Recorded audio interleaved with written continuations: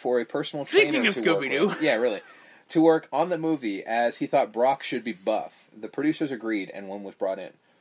I still thought he looked skinny. But I think he might be one of those guys who's just always going to be skinny. Yeah. He's wiry. Yeah. In an interview, Prinz said, it came down to Walker and one other more famous actor for the role of Dean. Upon finding out that Walker had bested the other guy, I should say, he decided to spare him the usual weight that typically comes with an audition. He flagged Walker down in the parking lot, told him that he was the producer's top choice, and in a show of both kindness and business savvy, advised him to request more money, when he eventually accepted the role. Good on him. That was a nice thing to do. Gotta look out, right? Yeah. Get a little bit more bud. scratch. Get a little bit more cheddar cheese, because you never know. Yeah, like, this may be your only gig. Get some money. Paul Walker did end up turning into a pretty good actor. Unfortunately, what happened to him. Mm-hmm. That's a shame. Jodie Lynn O'Keefe described her character as being completely unlike her, saying, literally everything that character did was something I would never do. I mean, just every single thing. There wasn't a single moment that I was like, I can relate to that personally. That is supposedly true. Like, Jodie Lynn O'Keefe is one of those people who's like the nicest person in Hollywood. But she does often play bitchy roles. She's pretty good at it. Yeah. Pollock constantly guessing Jeopardy answers incorrectly is a running joke, which he previously did in the 1997 film Truth or Consequences, NM, which is actually part of the title. The idea was that Fleming's script, but Pollock expanded and improvised his answers. To be fair, one of his fucking answers is correct. He says the thing about, like, what is it?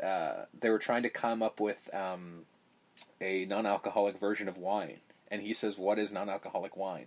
Technically, he's correct. Because non-alcoholic wine is strictly grape juice. They might let that one go. Yeah, that's true. You know, because it actually is. Filming took place in various California locations. The high school scenes were shot at Torrance High School, where Buffy the Vampire Slayer and Beverly Hills 90210 had previously filmed. If you see that school, you know. It has a very distinct look. The opening scene was one long shot originally, all the way to the end of Taylor's arrival. There was one line that Paul Walker said. He pushes Eldon and says something, and producers thought that it telegraphed too much, that he was going to be an asshole at the end of the movie. You knew that from the second one anyway. And then he thought it waited just a little bit too long before Taylor came in. It took 10 takes because it involved everybody, and they all had to hit their marks. If one person screwed up or one person wasn't in character or delivered wrong, they had to start again.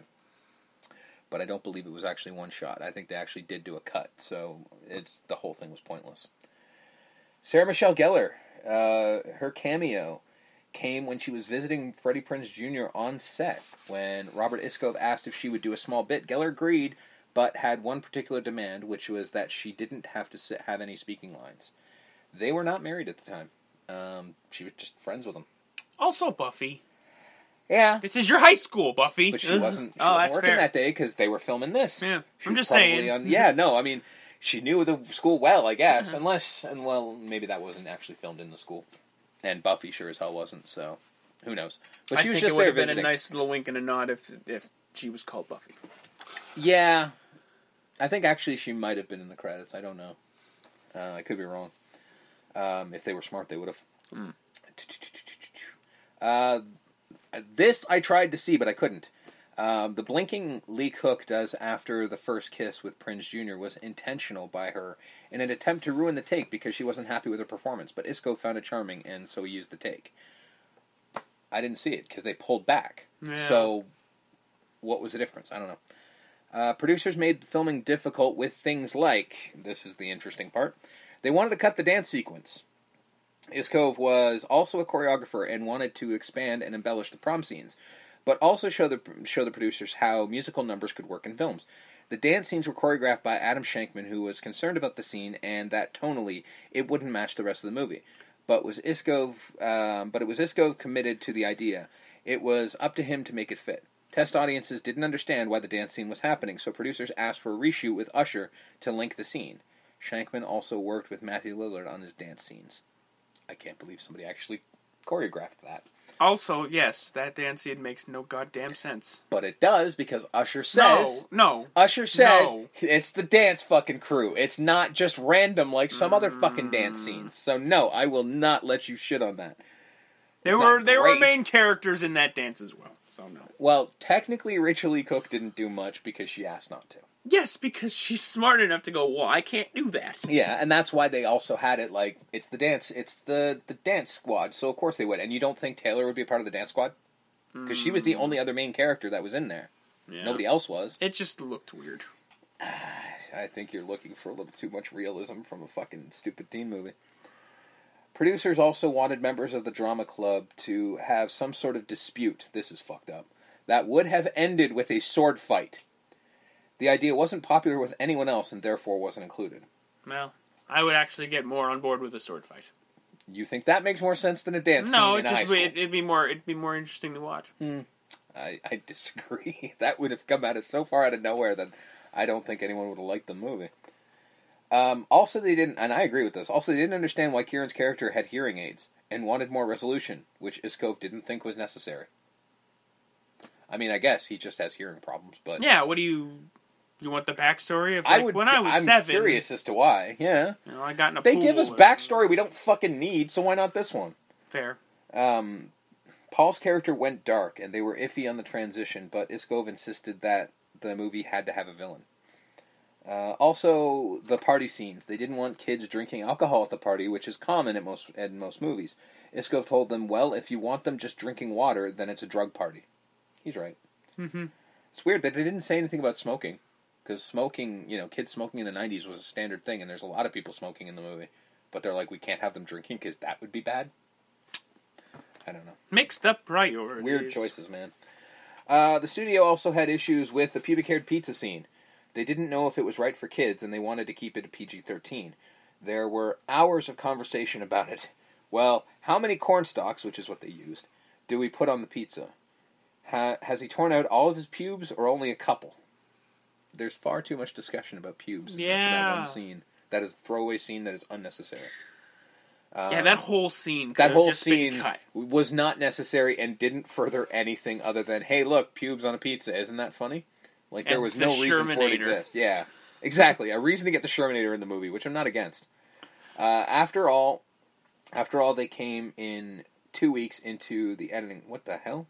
Oh, after all that, they came in 2 weeks into the editing process and said, okay, I think we really have something here. I'm going to put $18 million into TV ads. I said, if I had half of that to make the movie, it would have been better. But I was kidding. Sure you are. Mm-hmm. The song Kiss Me by Sixpence None the Richer was used as a main theme song. Up its own ass fucking title for a band I've ever heard. The film's box office success helped Kiss Me to gain widespread mainstream attention and chart success. Kiss Me climbed to number 2 in the Billboard's Hot 100 charts and stayed in the top 10 for 16 straight weeks. This is when people were actually buying records, kids. The film was released in Italy with the title Kiss Me. Weirdly enough, I thought that this was a fucking one-hit wonder for them. They had one more hit. Because I randomly just, I'm like, I like this song. And like, let's hear what else they have. And sure enough, they had one other song that I didn't remember. Sixpence None the Richer. Yeah, because we never have band names that are fucking idiotic. I know. It's not that it's idiotic. It's that it's up so much that it is inverted unto itself and has turned itself into a donut. Okay, fair enough. I mean, yeah, it's pretentious, but what do you want from a Christian rock band? That's fair. The other popular song in the movie is Rockefeller Skank by Fatboy Slim. Is that much better for you? Much better, thank you. Which should be a lot of royalties for him since the movie is played constantly. However, he used 4 different samples in the song. In order to get permission to use those samples, he had to give each of the artists whose work he was using 25% of the royalties. Oops. That means he has no ability to earn anything from the song. Fucking fat boy. You're gonna definitely get slim now, son. Yeah. You got no money. Legacy. It does have one. Upon its release, the film received mixed reviews from critics, mostly saying it's fun but formulaic and predictable. That's why it's great. Yeah, that's teen movies, guys. I don't know what to tell you. It's not all that, It's what we're here for. Yeah. It was the last movie to be reviewed by Gene Siskel before his death in February of 1999. Siskel gave it a positive review and wrote that Rachel Lee Cook as Lainey, the plain Jane object of the makeover, is forced to demonstrate the biggest emotional range as a character, and she is equal to the assignment. I guess that means she can act. Well Good done. for her. In 2014, it was reported that a remake was in the works, but so far nothing has materialized. Because you cannot remake this movie because it wouldn't work. I don't think you can make any teen movie you make now cannot be this kind of teen movie. No. I mean, first of all, this type of teen movie only works in the 90s, much like John Hughes type stuff only worked in the 80s. But also, there's a lot of stuff you just can't get away with today. Yeah, that's what I mean. You know what I mean? Like, there's a lot of stuff that, like, people will look down on nowadays. And I'm sure we will cover it Yes. as we go through She's All That. Mm-hmm. Starting with our star of the show, Lainey, and her brother, where she threatens to spit in his juice if he does not wake up and open the door. Yes. You know, signifying she's clearly the mom of the house. Yeah. That's what we're going with here. We meet her friend JJ, who I refuse to call him that. His name is Fulton Reed. Do you understand me? I don't know. He's Bash brother extraordinaire Fulton Reed. He's also It's also Foggy Nelson. there you the go. Daredevil. That was the name I couldn't come up But with. no, Fulton Reed. Did Forever you and ever. notice that every scene in this movie, he's either holding food or eating food? In every single fucking scene in Well, this movie? there you go, right there. That can't happen now. We can't have the best friend be a big fat guy who has a problem with food. Yeah. It is weird that even though, like, they talk about it later on, like, it is so weird that he doesn't have a crush on her. Yeah, not even a little bit. Not even a little. It's so strange. Not even remote. That is so strange. It's brought up, am I kissable? And he just clams up. He's just like, maybe if I hadn't known you my whole life, and I'm like, there's an entire television show that used that as a plot device. It's called Dawson's Creek, and it was airing at this time. Like, that's a thing. So, Yeah. we do meet the bros of the movie, bro. Mm-hmm. Zach, Dean, and Preston. Holy shit, are they broy. They are the Oh broiest my God. of bros, bro. Jesus Christ. They are broy. Are the girls that like Gabrielle Union's character and are they girlfriends or are they just? Yes. One is. Was it Gabrielle Union? Yeah. She is with Preston. Okay.